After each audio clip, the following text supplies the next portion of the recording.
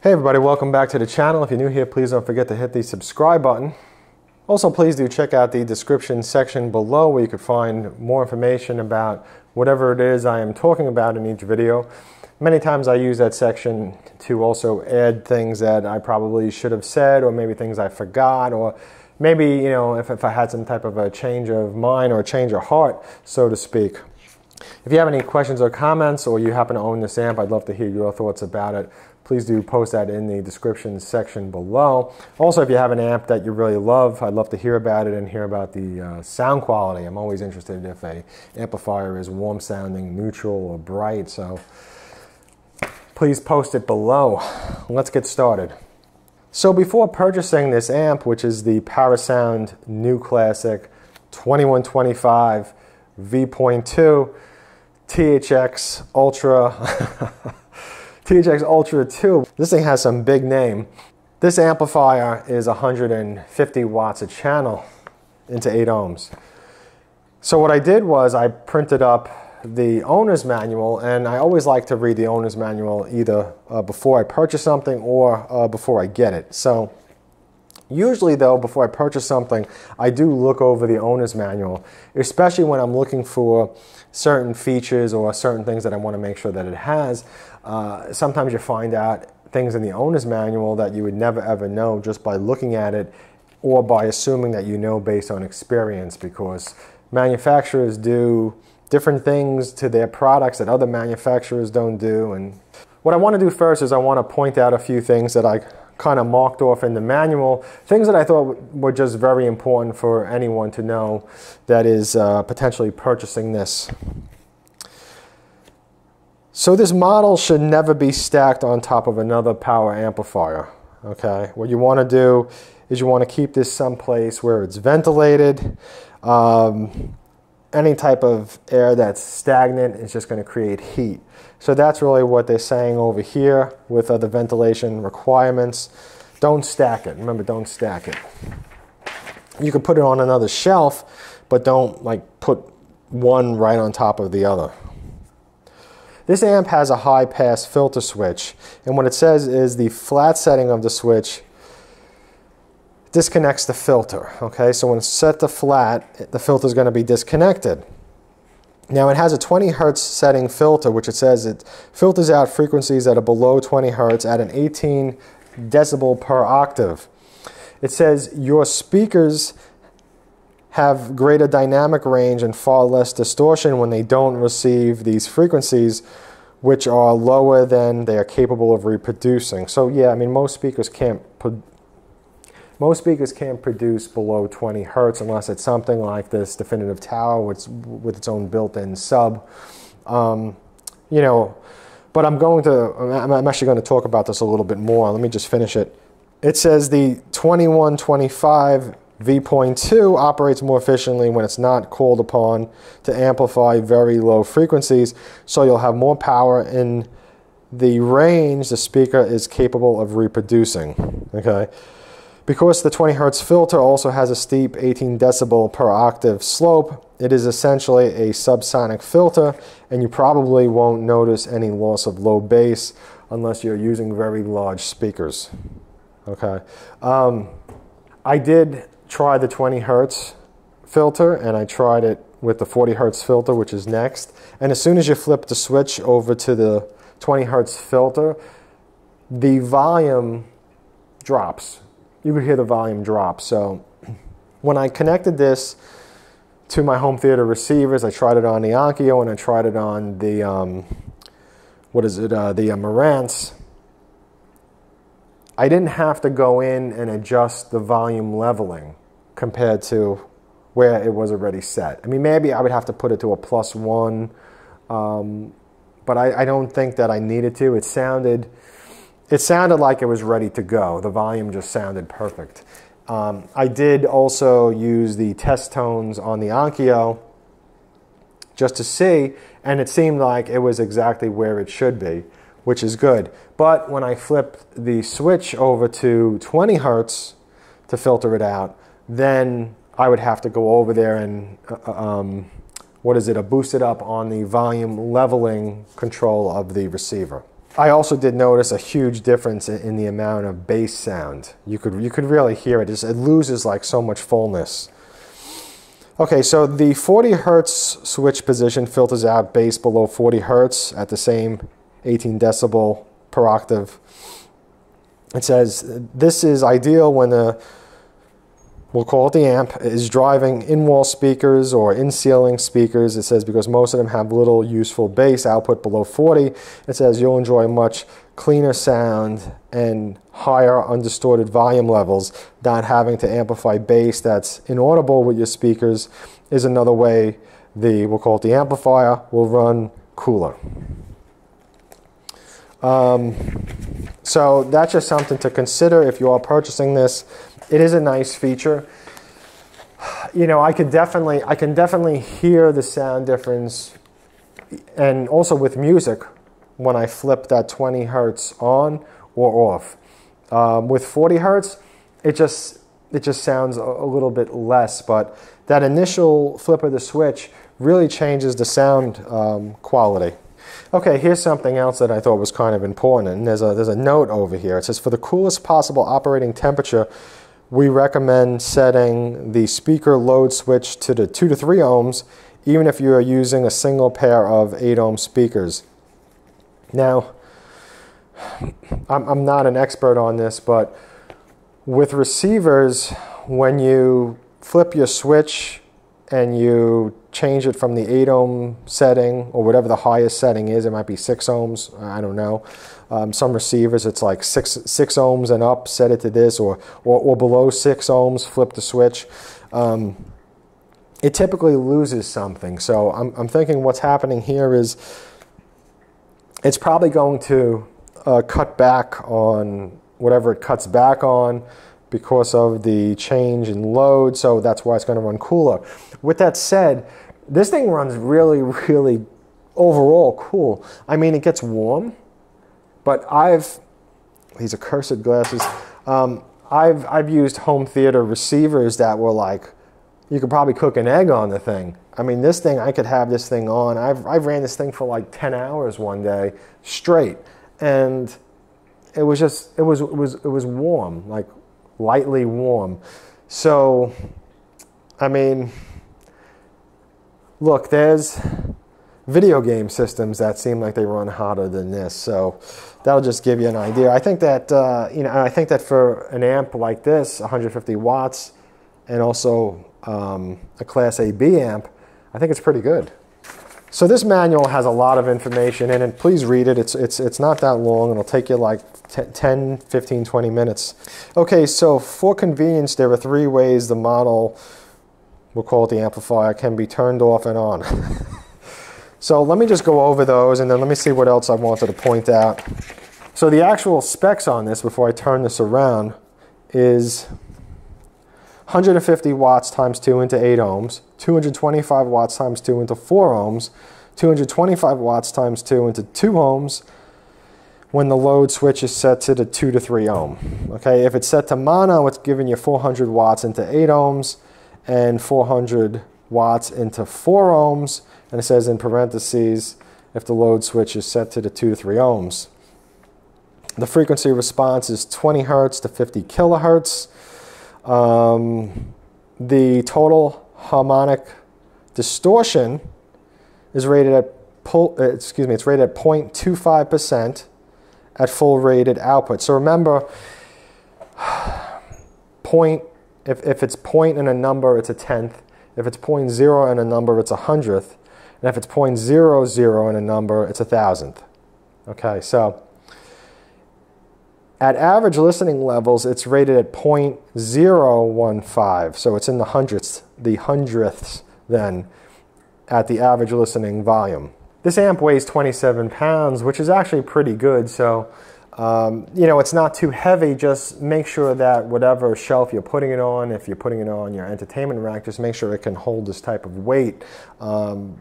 Again, it's not too heavy, because some amplifiers, they go up to like 80, 100 pounds, so this is pretty good.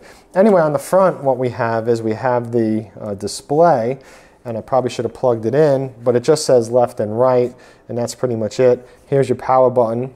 and this is for your speaker set A, speaker set B, and we just do that, and that's how we turn it on and off. So again, power button left and right is lit up over here, and you know, A and B speakers, and you could have both when you push them both in.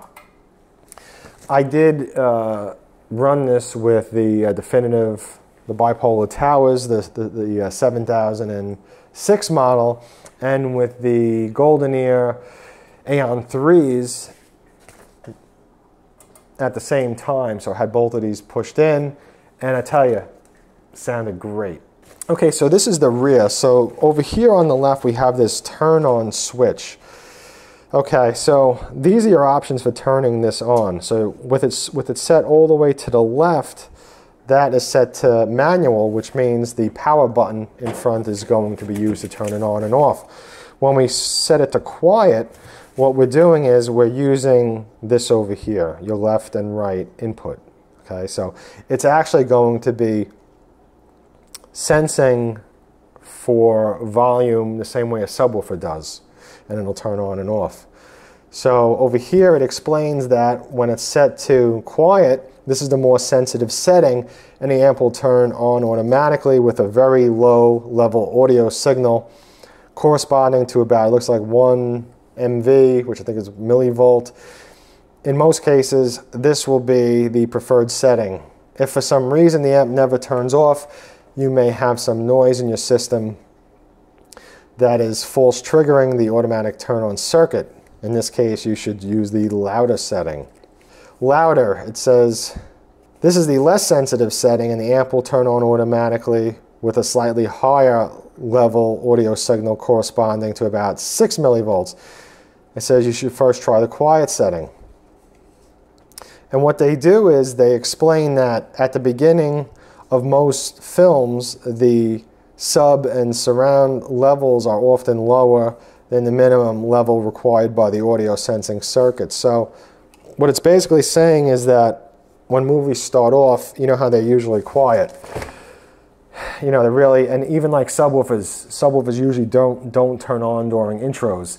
So, you know, what you want to do is you typically want to have it set to quiet. I've been running this with it set to quiet, and I found that with it set to quiet, it works very well turning on and off. And that's without using the 12-volt trigger, which is next, because if we take this switch and we push it down, and push it all the way over, we'll go into 12 volts. So here's your, over here's your 12-volt trigger. So this is your input, and this is your output. Now, I do have a separate video where I explain the input and output to 12-volt trigger, so check it out, and that's also how to connect an amplifier. Over here we have a lockout on the front panel, okay? So this will either allow you to use the A and B speaker button switches that are on the front, or you could lock them out. So if you want it, so like let's just say like if you have like a child, and the child's always pushing the, you know, the speaker button, you could lock them out. So it's kind of nice. This is your input. So, you know, let's just say if you're using the preamp output on your receiver for your front left and right channel, it would go in here. If you're using your preamp output on your receiver for, you know, your surround backs or your, you know, your height channels, whatever it might be, you'd plug them in here. Now this is an output. So this is just taking the signal that's coming in here and sending this out to something else. So let's just say if you wanted to hook up a subwoofer to this, you could.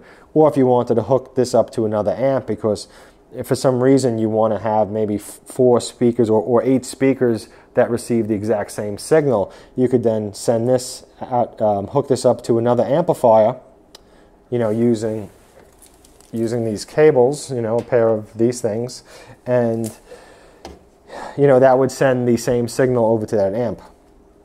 Now over here you have a level control, okay? With this I found having the level control turned all the way up worked perfectly fine.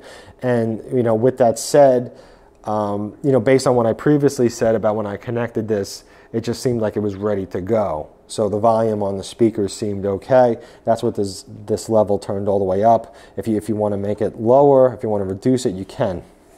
Right, so the next thing is that high pass filter,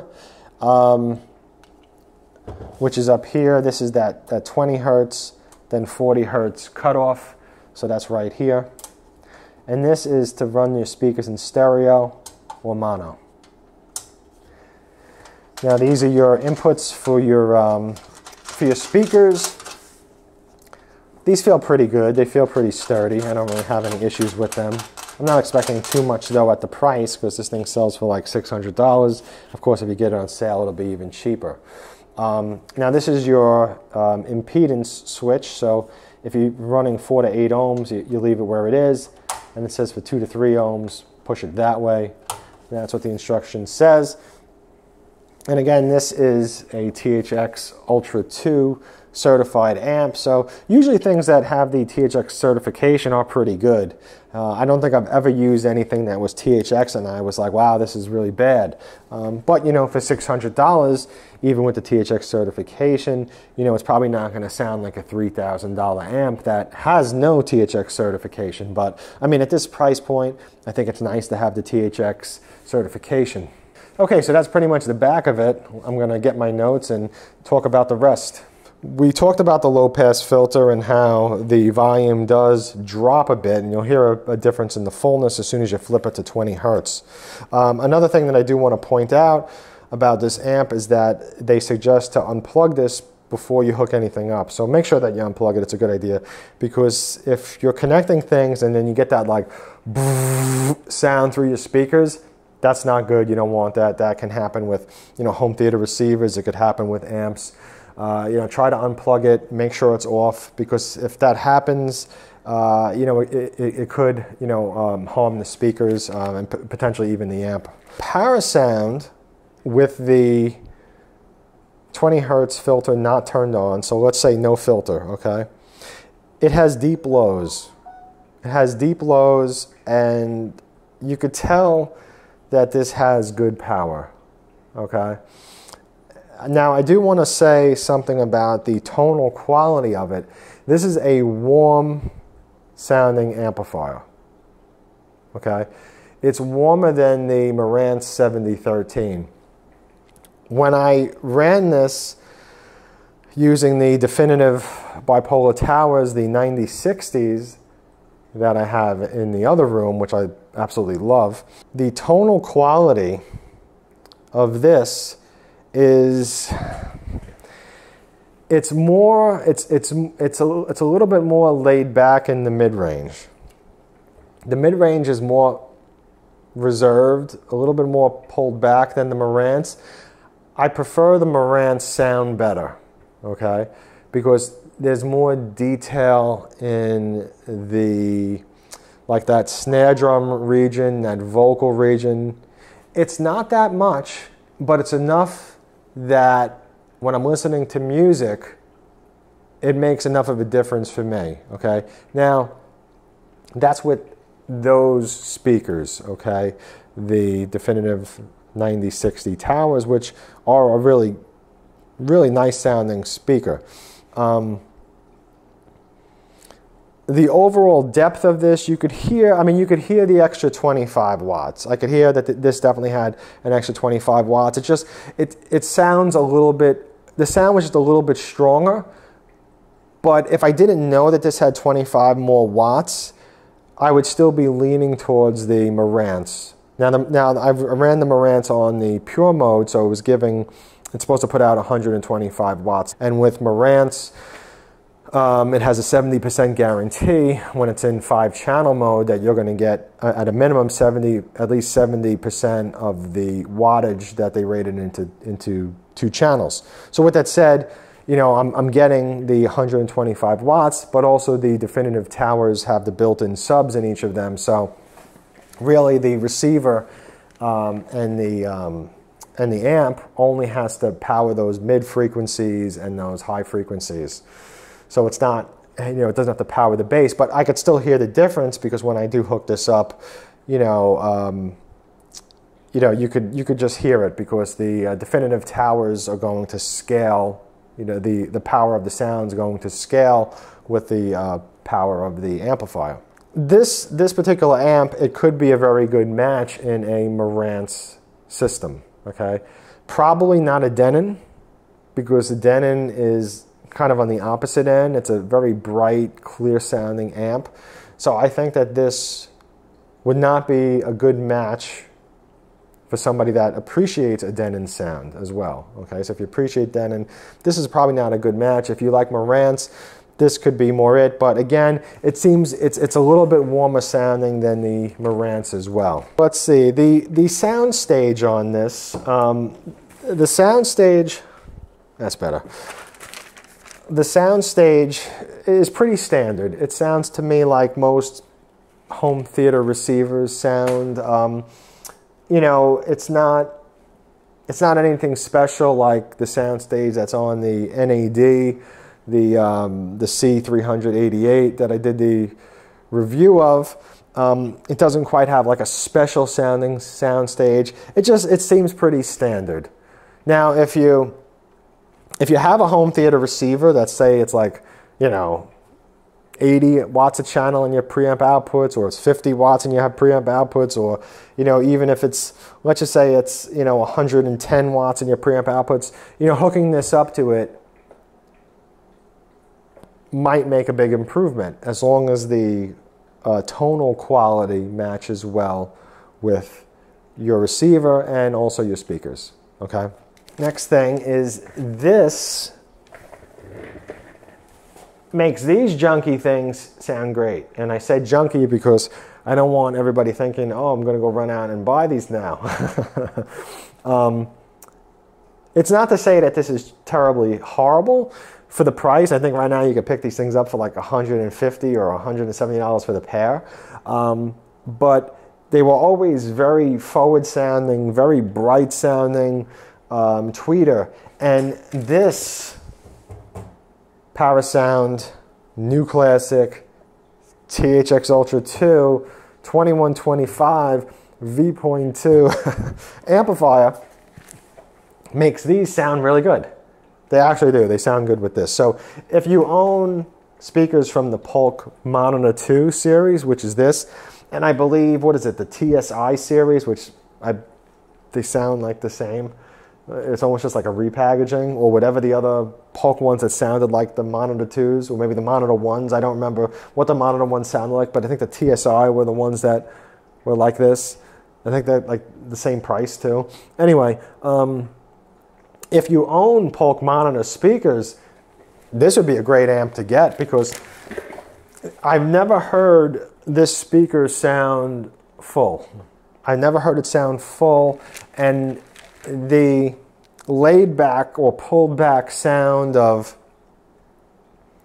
the vocals, cymbals, you know, snare drum, stuff like that, it just helps to balance out what the Polk audio, you know, has, I guess you could say like an imbalance, okay?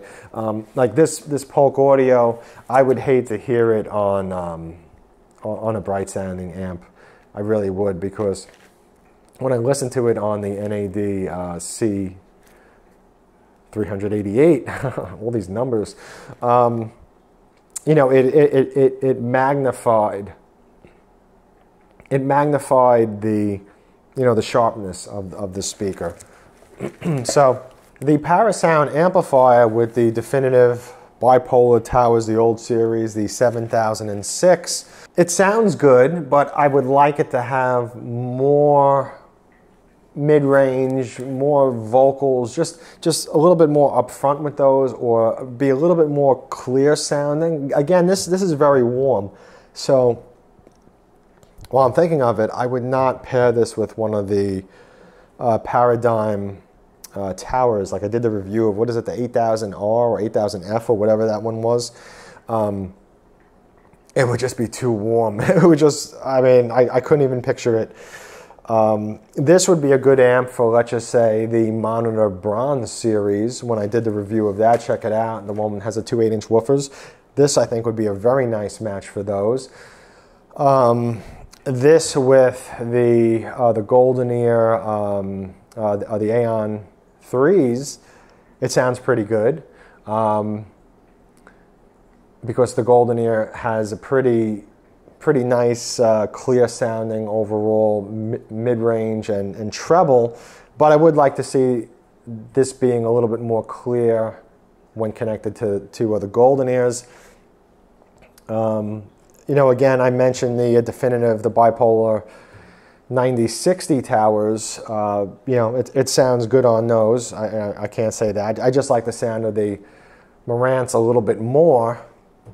And what else did I hook this up to? I know I hooked this up to something else. The Dynaudio, the M20, the Emit M20 or whatever it is. This ruined that speaker. The combination was just way too warm. I didn't care for it at all. So, you know, that's really the logic behind this. I would actually maybe hook this up to one of the Focal. It's, as I know, I call it focal because that's the easy way. I think that the Parasound would be good with the Bowers & Wilkins, the 600 series, because I think it would help to calm down that tweeter, which I found to be just a sizzling machine. I felt like that thing just never stopped sizzling. So I think that this would be good because this would help to just calm it down a bit. So if possibly, if you own those and you're kind of like, you know, you're not so thrilled with it, I think this with the PSB, can't remember the name, PSB, but I did the review of it. I think this would be a good match for it. And maybe the Focals, which I called the Focals.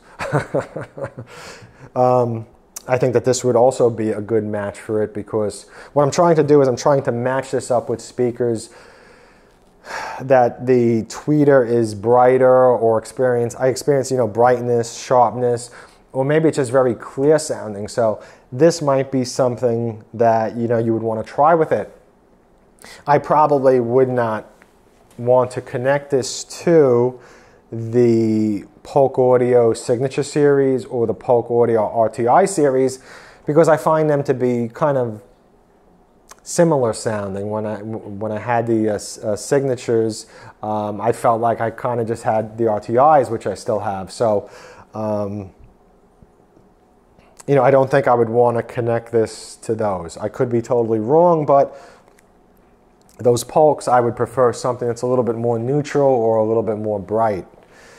So hopefully that gave you, you know, that gave you a little bit of a comparison. Maybe the SVS, which is sitting over here.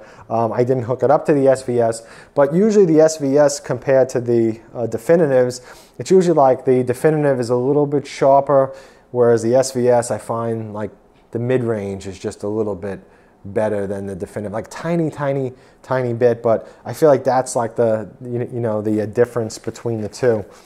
You know, maybe a speaker that has a horn tweeter. I would think horn tweeters, speakers that are very sharp sounding, maybe piercing. You know, again, if you already own these type of speakers, and you're kind of not so happy with them because they're too sharp or too bright, then I think it might be worth it to pick this up, hook this up to your receiver as long as you have the preamp outputs, and, you know, give it a try and just make sure that you have a good return policy, whether it's 2 weeks or a month or whatever or more. Just, you know, make sure you can, you know, take it back in case if you take it home and it makes your speakers that were already kind of warmish even warmer. Well, that's about all I have for this amplifier. You know, at the price of $600, and if you could get it on sale, and potentially a good sale, then, you know, it might really be worth it. I think that probably the main reason for purchasing this would be to add some extra power to a home theater receiver. You know, also potentially if the home theater receiver is kind of lower powered, by adding a amplifier to it, what you're doing is you're taking some of the load off of the receiver so the receiver can put more of the power towards the remaining speakers. If you have any questions or comments, please post them in the comment section below. Again, if you have this amplifier or if you have another amplifier that you really enjoy, I'd love to hear about it. I'm always curious about amplifiers and the tonal quality and what speakers they match well with. Thank you for watching.